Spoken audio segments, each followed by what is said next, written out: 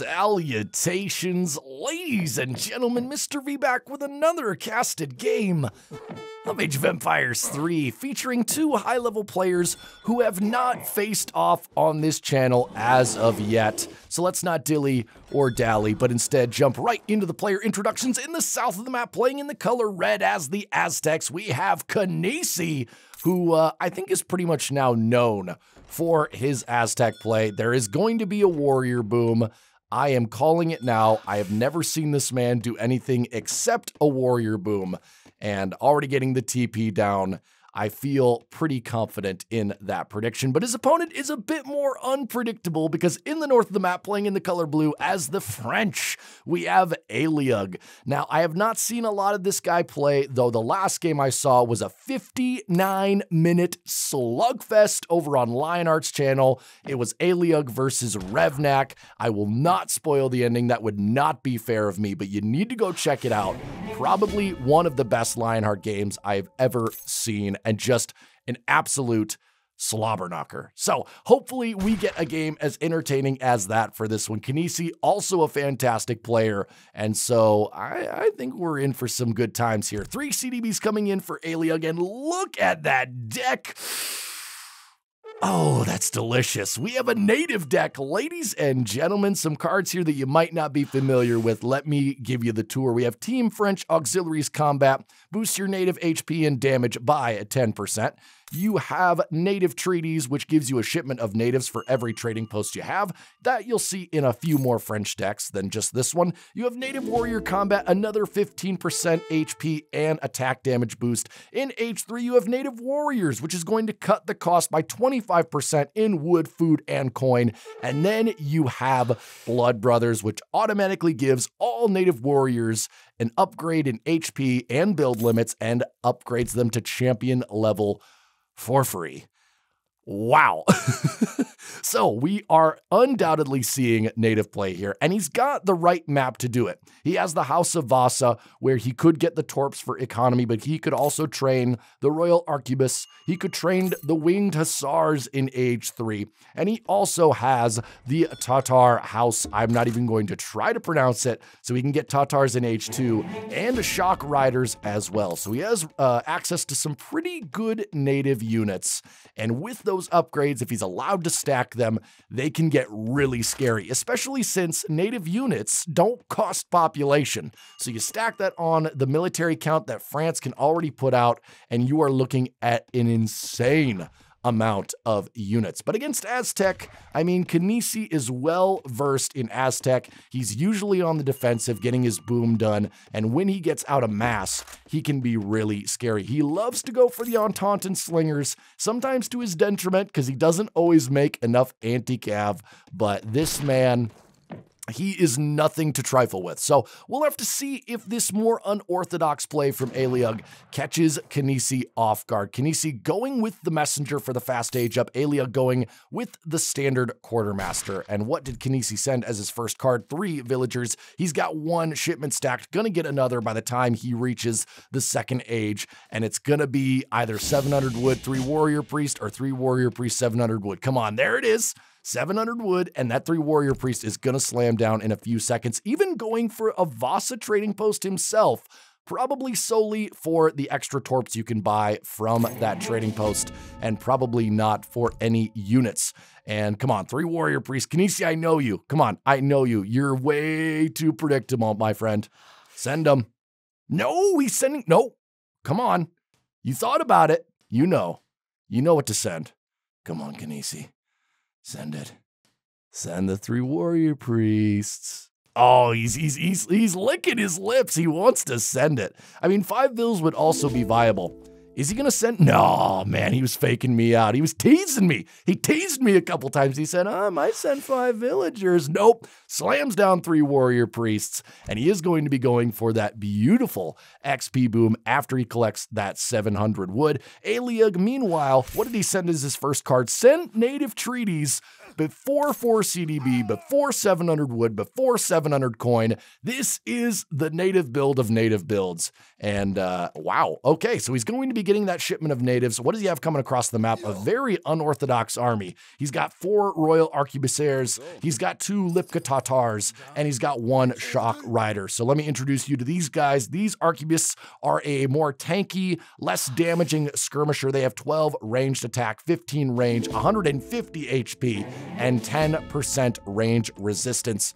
Meanwhile, these Tatars, very fast at 7 speed, 30% range resistance, and they have 12 ranged attack. Meanwhile, the Shock Riders, they have 25 hand attack. Oh my gosh. 10% range resistance and 10% melee resistance and 253 HP. And with Native Warrior combat now coming in for Aliug, they are only going to get stronger. Torps coming down for both players. If you have House of Vasa on that map, no matter what civ you are, you really have no excuse to not go for it. It is so cost effective. It is such a burst to your economy. It's the same way if you get a Cree settlement, you gotta go for those extra CDBs. You really can't afford not to, especially if your opponent is going to. So Aliug going for CDB after native treaties, then sending the Native Warrior combat, and already these guys' upgrades are starting to stack. The Tatars up to 161, the Arquebus up to 173 HP, and the Shock Rider up to 291 HP in H2. Holy crap. Making more Tatars has not gotten any successful raids yet. These natives are not the best raiding units, but in mass, they can be very effective, especially when they keep getting stacked with these upgrades. But we do have to remember that the Aztec have those annoying warriors. These guys, they can be the bane of your existence. You waste so much time fighting these guys while the Aztec economy continues to boom. 22 CDBs for Aliug versus 27 Vils for Kinesi. And now out come the Entente and Slingers, and they will do fairly well against this native mass so far. The War Chief being an absolute nuisance. And when those Slingers come out, they should be able to deal with these Tatars, but they're in enough of a number, and they do have quite a bit of HP for a goon unit in H2. Puma Spearman now going down, and I think this is going to be a fairly even trade, though if Aliug picks up this War Chief, never mind. That is an excellent trade for Aliug, 100 XP just like that. 600 coin coming in for Kinesi, maybe macroing for an age up here, more villagers coming out for Aliug. No units in production just yet, but he's starting to get a decent trade. The Swedish Arquebusiers able to tank so much damage from these unupgraded Slingers, and look at that, just like that, the Entente shipment is being put down, but at the same time, Kinesi's economy has not stalled very much. Most of his villagers are staying at work. He's collecting a lot of wood. He's got quite a bit of coin in bank, though he probably won't use much of it. What he needs right now is food, and he does have a couple of exposed hunts here, now getting a market down to shield himself from cavalry raids, but he's going to want to keep both sides protected here. He doesn't want these natives coming in and getting a quick kill. The Puma's trying to get the trade post, and they are going to go down to these Tatars, and that is a very nice trade, even going to save his Vasa trading post. Next, sending Wilderness Warfare, going to increase his native warriors by another 20%, so he's got another upgrade in here. I did not know Wilderness Warfare also improved native warriors. That's going to add 20% hit points, and it's going to upgrade his CDBs at the same time. And if he mixes in skirmishers, upgrade those as well. Such a good card. If you're a French player and you're new, consider adding this to your deck. What does he got here? He's got Royal Fencing School. Okay. Sends 3 Royal Musketeers, all infantry, trains faster. I don't know if he'll end up sending that. He's stacking Wilderness Warfare with Team French Auxiliary Combat. So he's just going 100% into natives, but is he investing too heavily? The Aztec army is growing, more slingers coming out, doing a good job keeping his vills safe. I like how he has 2 separate hunts here, so if he's being pressured on this side, he can gather on this side and vice versa. A very, very well-protected coin mine here, another coin mine which has almost been fully torped, and the war hut is nicely tucked in between these tree lines and these buildings. So really, really smart base building from Kinesi here, and he does have a 2 TP stagecoach, so lots of economy coming in from Aztec. 28 CDBs versus 31 Vils, but we do have to add the 2 trading posts, which are about 4 Vils apiece. And let's see, is Kinesi? Yes, he's reaching H3 now. I was just going to check if he was macroing for it, but look at that, beating me to the punch. And Kinesi just playing as Kinesi does. But now there is a lot of native units here, and even though they don't have a veteran upgrade, they have been stacked with at least 3 cards. So this is going to be a lot more even of a fight than you might think. Now double Entente and Slingers coming out. This is what he needs, right? He needs to contest with these Royal Arquebusiers, and he's immediately getting the elite upgrade, wasting no time. And that's the thing I love about Kinesi, right? He always has the resources to get his upgrades. He never shirks. The minute he reaches H3, the upgrades slam down, and just goes to show this guy knows his Aztecs probably better than anybody else on the ladder right now. But these Arquebusiers, they're still so tanky. 283 HP on a skirmisher unit. Are you kidding me, ladies and gentlemen? 19 ranged attack, 4.5 speed, 10% melee resist, though that doesn't really matter, and 15 range. These guys are ridiculous. They can chew their way through so many Ententes before they even get scratched. And you can see the trades here. Very few of these Arquebusiers went down, and a ton of Ententes were killed. Luckily for Kinesi, that's what Ententes are built to do, right? They're cheap, they're easily masked, and a lot of them can die, but they're still cost effective. So a lot of Lipkar Tartars here. Very smart by Aliag not getting them engaged. They would not have traded well against the Ententes, and these guys are not cheap. 70 food, 60 wood. The Arquebusiers are 70 food and 30 wood, but we do have to remember that these guys also get upgrades as they get kills. So some of these guys are already at triple gold rank, though some of them are not upgraded at all. So that's another thing to keep in mind about natives, is these guys can stack, all right, and they can get even scarier. So we look at a triple gold here, 316 HP, 21 ranged attack versus an unupgraded and only 218 HP and I think 12 ranged attacks. So really, really substantial if you can get those guys into combat, which it pays for Aliag to keep these guys engaged, right? Keep getting them upgrades. And meanwhile, continuing to poke in, but the Entente mass is starting to get a little bit out of control. But again, we've seen Kinesi before. We've seen him make this mistake where he pushes in too far with just light infantry, and then he gets bowled over. We saw it in the Loppy game where he was absolutely destroyed by the Takala pop. Let's see if he does that. No, he's deciding to pull back and maybe realizes that he doesn't have enough of a composition to push out yet. He needs protection because now that Aliag is in H3, we could see Winged Hussars, which will ruin these Ententes. And what's coming in? The Shock Riders. These guys aren't quite as good as the Winged Hussars, but if they get that charge ability off, they will still be able to get a decent trade. Let's see what happens here. It looks like Aliag might be deciding to engage. Shock Rider coming in, but concentrated on Taunton fire. Even these guys cannot stand up to it. And now we see Lipka Tartars coming out from Kinesi as well. Kinesi going for the native play. Not something I predicted. And even getting out some Eagle Runner Knights as well. These guys, excellent anti-cav. They are basically the Aztec Musketeer, and they do a nice job at it as well. Meanwhile, what is Aliag making? More veteran Winged Hussars, more Shock Riders. And does he have any more upgrades to send? Yes, he has sent Native Warriors. So now they are all 25% cheaper in each resource.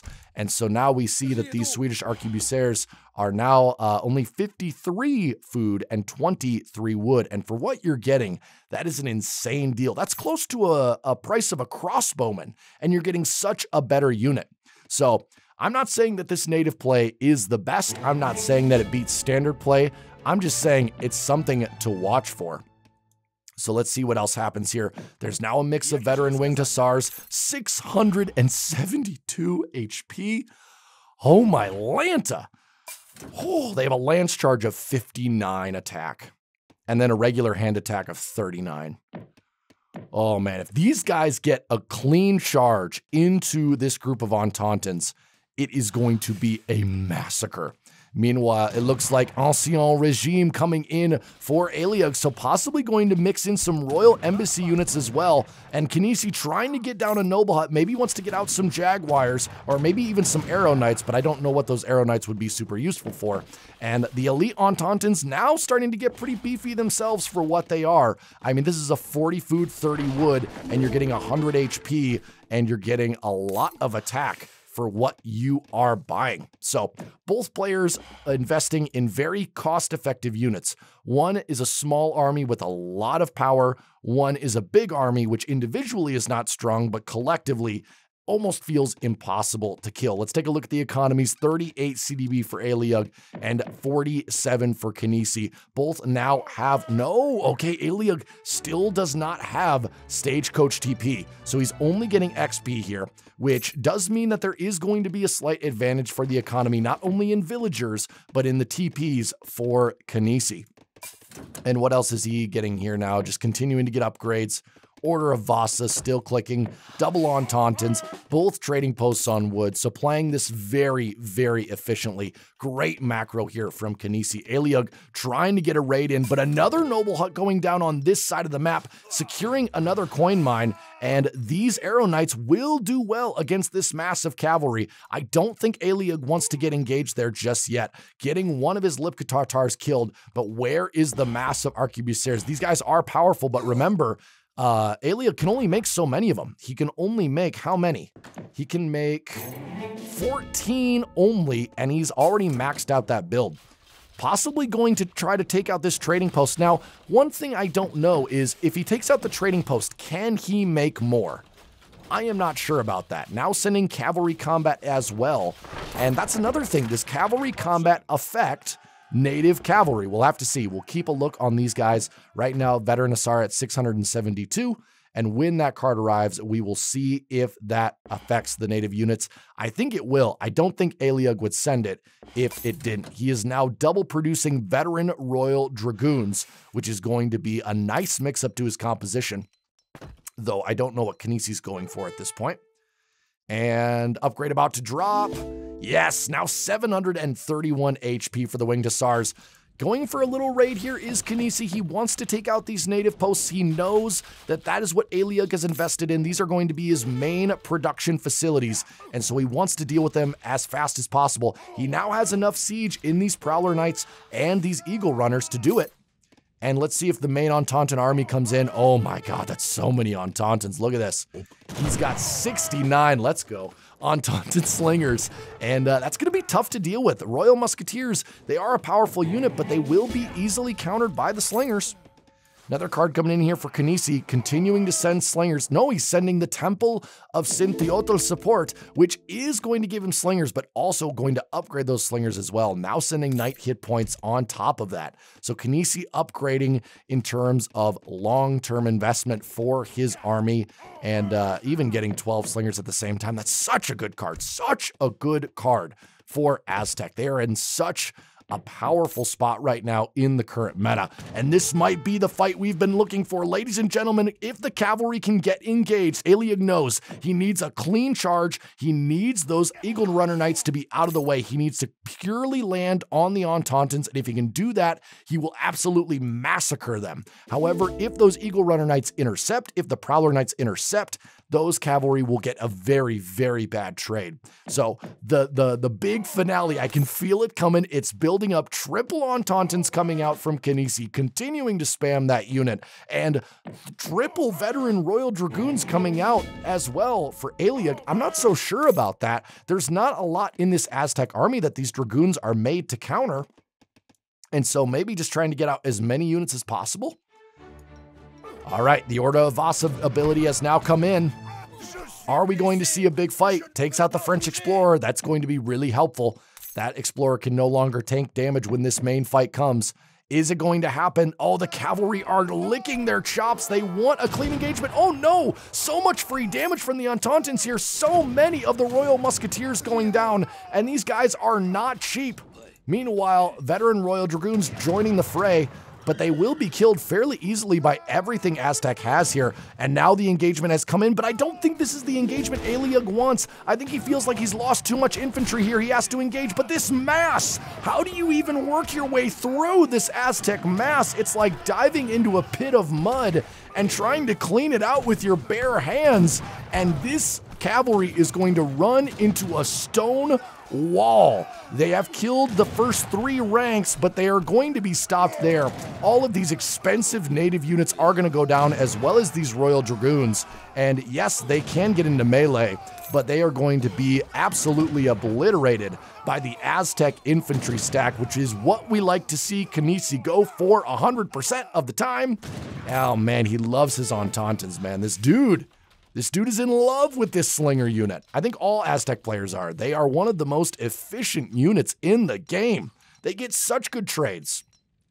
They are the native Strelet, though I think they might even be more efficient than Strelets. I may have committed blasphemy in the chat just now, but let me know, are Ententans more efficient than even Strelets? I'd love to hear what you guys have to say, but meanwhile, this stack, I mean, it has been weakened, but it is still at a mass where it's not going to be able to be stopped by these small masses of native units. And these native units, they are powerful, but they cannot be produced quickly. And look at the unreal, oh my God, the reinforcing slinger mass coming in from the south. And the winged hussars, they are overwhelmed.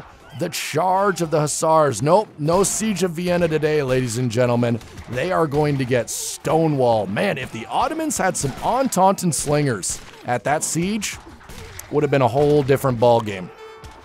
And look at that. Hussars going down. I think this is the last hurrah for Aliug. The native build is not going to succeed today. But man, is it fun to watch. It's so fun watching new units, right? I mean, after years of seeing Skirm Goon, Musk Falk, Skirm Goon, Musk Falk, so much fun in DE to watch units that, you know, haven't gotten love in a long time finally get some love. But Kinesi's Aztecs, speaking of getting some love, it was about time we saw a victory for Kinesi's Aztecs. I feel like the last couple of times we've had them, we've shown L's, and I don't intentionally mean to show losses for any player. I just take the replays that are the most entertaining, and this was certainly an entertaining game. I hope you guys enjoyed it. Follow me to the post game.